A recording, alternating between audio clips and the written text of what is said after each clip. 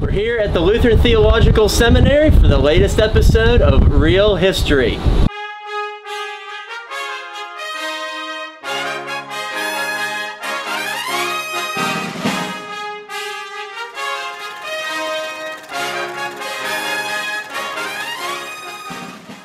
Hello everyone, and welcome to the latest episode of Real History. I'm your host, Jared Frederick, and today we have something very special lined up. We are in historic Gettysburg, Pennsylvania at the Seminary Ridge Museum, and I'm joined by my good friend, Codie Eash.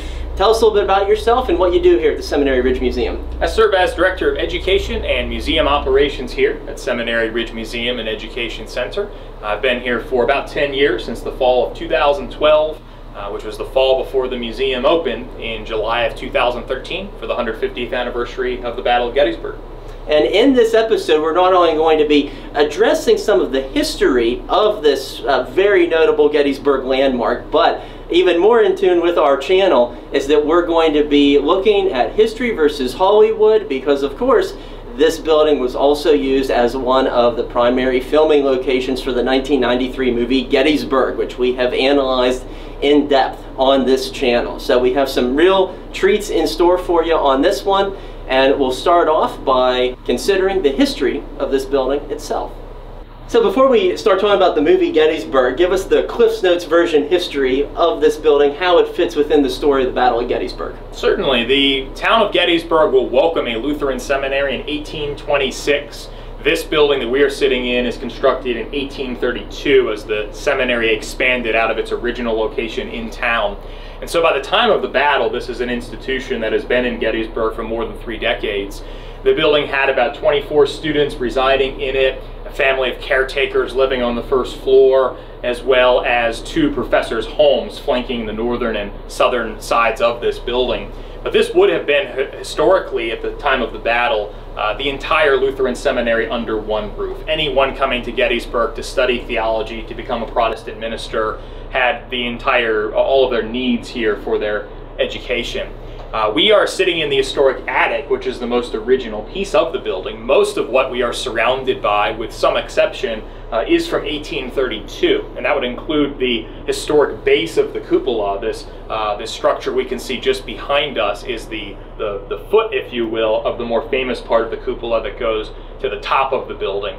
And while it was originally constructed primarily for the sake of ventilation, for drawing heat through the top of the building to cool down the lower floors, of course we know this cupola most famously today for its use during the battle as a site of observation and communication by Lieutenant Aaron Jerome of the U.S. Signal Corps, but also most famously by Brigadier General John Buford, commanding the 1st Division of United States Cavalry.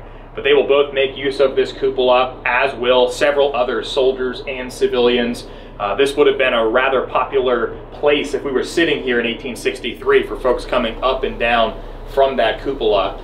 The building itself is going to have a more extensive, and one might say more important use in the days, weeks, and even months that followed the battle, and that is as one of the largest and longest serving hospitals here on the Gettysburg battlefield. About 700 patients, including soldiers of both the United States and Confederate armies, are treated in and around this building up until September 16, 1863, leading to the first of several renovations through the years, as this building has served a multitude of functions since that time as well. What is the mission of the Seminary Ridge Museum today? So we are involved with preserving and educating the public on the sites pertaining here to the historic buildings that were part of the seminary campus in 1863, most especially this original structure known as the seminary edifice, or Schmucker Hall, or Old Dorm through the years. We are operated by the Seminary Ridge Historic Preservation Foundation, which is a nonprofit organization that operates the day-to-day operations of the museum itself. We focus really on kind of 3 general stories. One is the first day of the battle, especially its impact on the ground around this building and in this building. The story of Civil War medicine, especially the use of this building as the earliest and one of longest serving hospitals at Gettysburg after the battle.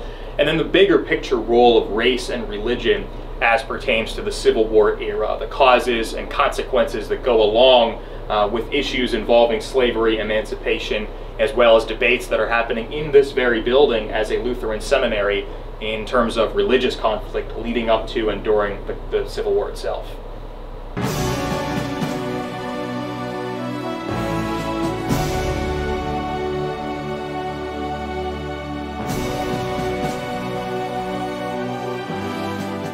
Codie, here we are standing in front of the seminary, perhaps Gettysburg's most iconic building, but it's also, in the summer of 1992, one of the primary filming locations for the movie Gettysburg. So tell us what happened here in the movie and how it aligns with the real historical record. So the first moment that we see this particular portion of the seminary building chronologically in the film is actually in the director's cut on the evening of June 30th, where there are those extra scenes of Buford and his staff riding past the seminary. They're interacting with some of the townspeople and some of the elected officials, and there's this sort of kind of foreboding moment where the camera, after Buford passes by the building, it pans up toward the cupola in this northeastern section. Too fat to talk too much. They never think twice about asking a man to die for them.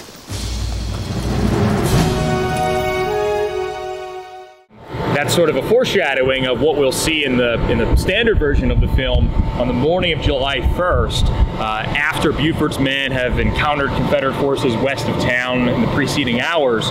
We now come back to this location and we have the arrival of Major General John Reynolds. And the camera, as I understand it, is placed at about the roof line, which is about 20 feet below the real cupola, about 50 feet off the ground. And you have this sort of dual shot of Buford in the cupola, Sam Elliott, of course, portraying him, looking down and coming right across this path, which is today part of our mile-long walking trail around the seminary grounds. It looked a little different in 1992 when it was being filmed. This was the historic tan bark path in 1863. And we see John Rothman portraying Reynolds and his staff coming over and across to about this location. And we have this initial conversation between these two generals, the famous dialogue, "What goes, John? The devil's to pay. Can you hold? I reckon I can. Let's go and see." That all plays out right here. And how does that line up with what really happened here on July 1st, 1863? So it gets into a bit about a variety of different accounts that we have.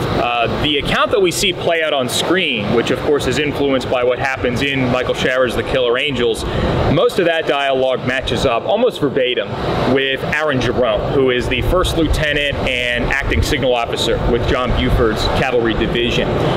However, if we look at the historical record for those who are closer to Reynolds, those on Reynolds' staff, they don't tend to mention the seminary as the initial meeting place until some of their later accounts. But the earlier accounts all seem to point toward McPherson Ridge as being sort of the primary location that these two officers are initially meeting. I tend to believe, in my interpretation and kind of the way we interpret it here, is that the truth is somewhere in between those, that there must be an initial meeting here, it seems. There's enough evidence to suggest that, and then they go out to McPherson Ridge and kind of make their more formal plans there. So what I see the film doing is sort of combining Aaron Jerome's account with the likes of Charles Vail and others who are closer to General Reynolds, saying that the meeting happened at a slightly different location, half a mile or so to the west of us. Yeah, and I think it's perfectly acceptable for Michael Shower to have done that. I think he really did his homework in so many regards, and it's a good creative amalgamation of a lot of different accounts, because after all, that is what historical novelists and later on screenwriters do. So whenever a film company wants to shoot at an actual historic site, there are some inherent problems and challenges that they are going to confront. We can look at The Longest Day in Normandy, we can look at John Adams in colonial Williamsburg. What were the pros and cons, or some of the obstacles that the filmmakers faced in filming at the actual location here at the seminary and perhaps elsewhere in Adams County? Yeah, so with the movie Gettysburg being filmed entirely on location throughout Adams County, that includes quite a number of spaces that were actually used 130 years before the film was released in 1863, including here at the seminary. And they had a select number of weeks that they were able to utilize these protected grounds or private grounds, as it were in this case. And here at the seminary, one of the things that they have to deal with, as with other places on the field, but especially in such a high concentration of buildings here that were non-existent in 1863. And so one of the things that they have to do is create a second seminary. And they build a western facade at, I think, about 2/3 scale of the actual structure that's here behind us. And it was only the back side, the western side, that we are standing in front of right now, a few miles west of Gettysburg out toward Cashtown. And so for those first day battle sequences, or the moments when we see, even before that, on the evening of the 30th, early morning July 1st, Buford and his staff riding out, and the seminaries in the background, that's a set piece that's off in the background. And when we look at this terrain today, we can see that this building sits up on top of the ridge, really no matter where you are in this swale between McPherson and Seminary Ridges. But in the film, with that set piece, it sits a little lower. And that's one of the ways that when you're looking at those scenes, you can kind of tell what's the real cupola in the background, what's the fake cupola in the background, or the real building in the background and the fake building in the background. But with that, I kind of gave away the punchline. We have the fact that there are also two cupolas. The famous structure at the top of the building is reproduced on top of that fake set piece that they used as the building that's in the background. On a building like this as well, we can look through the years at some of the changes architecturally to it. If we look toward the top center of it, there's a fan-shaped window with two vents that are half circles as well. During the battle, those would have been square. In the set piece version that's used in the film, they went with the more modern half circular design. So some of those other ways, we can kind of see that it was a little different. Have you had a chance to speak with anybody who filmed here on site in 1992 and what some of their observations might have been? Yeah, absolutely. So most of our interaction has been with folks involved in the cupola scenes and in the meeting scenes between Buford and Reynolds on the front lawn, specifically folks who were part of the Signal Corps of the Susquehanna, a group of living historians that portrays that piece of the Army, which was, of course, relatively new during the battle in 1863, the U.S. Signal Corps playing an integral role in communications. And we have spoken with some of the figures who were involved with the Signal Corps in the movie. One gentleman named Ron Paul gave us a great sense of exactly how they filmed on the specific sites in the real cupola versus the fake cupola, the certain shots that they had to get to ensure that they wouldn't see anything modern in the background. And then also I've spoken to Alice Evans, a National Park Service ranger at Eisenhower National Historic Site, and her grandfather, Page Evans, who unfortunately has passed. I didn't get the opportunity to speak directly with him, but she gave me some good anecdotes and some good contacts for other individuals who, like him, were involved in the Signal Corps scene. So we've been able to look at some of the scenes. We can see multiple people who are outside of the major actors here at the seminary. We're able to identify them and actually able to look at some of their ranks, get an understanding of the roles that they would have been serving historically in those moments that are being depicted. Fascinating stuff. Yeah. So can we head up top? Absolutely. All right, let's go see the view.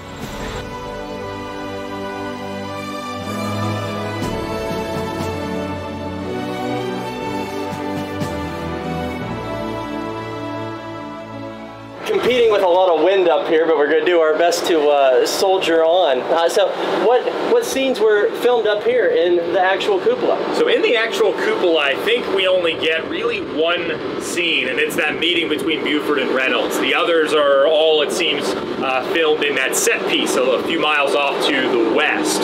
So for the real moment that we actually see filmed here, the camera is down along the roof line, looking down across the path, and we can see a sliver of the parking area, the driveway that are here today would not have been there in 1992 when they were filming.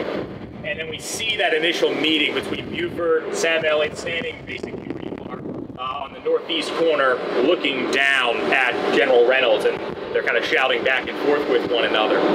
The remainder of the scenes that take place in the cupola, by and large, are filmed at that set. And instead of a modern Gettysburg in the background toward the east of us, which is roughly triple the size it was in 1863 and has things like power lines and more vegetation than would have been there at the time, instead, they took a Matthew Brady photograph from mid-July 1863, painted it so that it was colorized, and that is what we see in the background as the 1863 Gettysburg. And so you had mentioned, the only time we see civilians is that evening before the battle. This is the only time we actually see the town of Gettysburg is in this recreated in this Matthew Brady photo that's in the background. But other than that, we have also the moments that are depicting looking off to the south, a view that was much more open at the time, when Reynolds is riding up the Emmitsburg Road with the round tops in the background. That is actually essentially the view you would have seen from here in reality in 1863, but starting around the 1950s, a lot of that vegetation started to grow up. So some of those scenes, they had to do some workarounds as far as what we're seeing, but when spliced together, it's relatively seamless to the viewer's eye. And I think the incorporation of the Brady photograph, it's very convincing looking. Yes. You know, it's not CGI, it's a very practical effect, but they must have blown, I don't know how they blew the photo up that high resolution in the early 1990s, but it's very convincing. It very much looks the part. It really does. And, you know, for reference, for those who might be interested, that picture is taken probably about half a mile or so to the north of us in reality. So it is nearby to this location. It would have been very near the headquarters of Robert E. Lee at the Mary Thompson House, sort of in that general vicinity. So it is a Seminary Ridge view and features many of the exact same landmarks that you would have seen from here in 1863. So this is the original building, but it's not the original cupola. Tell us how that all came about. Sure. So on August 18th, 1913, which is about 6 weeks after the 50th anniversary of the battle, just for reference in our timeline, the cupola was struck by lightning and caught fire, and it burned down to about the roof line, so pretty much down to about our feet. And it's rebuilt by the following spring of 1914 above that point. While not original, it's pretty much identical in terms of its dimensions. And a tie-in to the film, we often like to say, it's half jokingly, but this is more often than not the case. We tell people that even though you're not standing in the cupola that Buford stood in, you're standing in the cupola that Sam Elliott stood in. And most people are even more excited, I think, by that prospect than they are by the actual John Buford. I mean, yes. I mean, both men are national treasures. Yes. So who can blame people for thinking that way? What is one aspect of the movie Gettysburg, and pertaining to the actions on July 1st, do you think the movie could have done a little bit better on? I think just really focusing on the fact that it is a much larger affair than the film might have you think. We sort of see the highlights of Buford wanting to make his defense, the opening moments, but it doesn't seem like very long after that we see the arrival of General Reynolds, and then especially the pace really picks up from there. Now, of course, it's a long enough film as is. You can't add a whole lot there without making it even, you know, rather excessive. But one might view the film and mistakenly think that this all happens over the course of a couple of hours, whereas it is a sustained action from, you know, early in the morning until late in the afternoon. Getting a sense of the fact that you have things happening both west as well as north of town, getting a real sense of scope and scale, rather than making it seem as though it's a mere precursor to what happens on July 2nd and 3rd. I think fully contextualizing the fact that it does involve some 50,000 combined soldiers, nearly a third of whom are casualties by day's end. As we've said it many times on this channel, you just can't fit it all in there. Yep. You know, time and time again. That wraps up this episode of Real History. We sincerely thank our friends at the Seminary Ridge Museum. And Codie, how can people visit or support the Seminary Ridge Museum if they decide to come visit Gettysburg in person? Feel free to visit our website, simply seminaryridgemuseum.org. We are currently open every day except for Tuesday, 9 to 5. You can find a full schedule of events, tickets to get to the cupola at the top of the building, where we offer a 30-minute guided tour going over many of the aspects we've covered today as pertain to the fighting on July 1st, 1863. You can also find us on social media, especially at Facebook, Instagram, and we're looking to grow our social media platform as we get into the fall and winter. But feel free to check us out, seminaryridgemuseum.org. Wonderful. And there are few better places to consider where Civil War history and cinematic history merge together. This is a prime location to be considering all of those things. So, until next time on Real History, stay curious.